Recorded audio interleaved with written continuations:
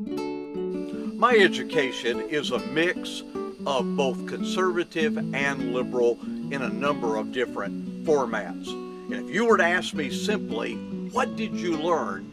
I would say I learned to think.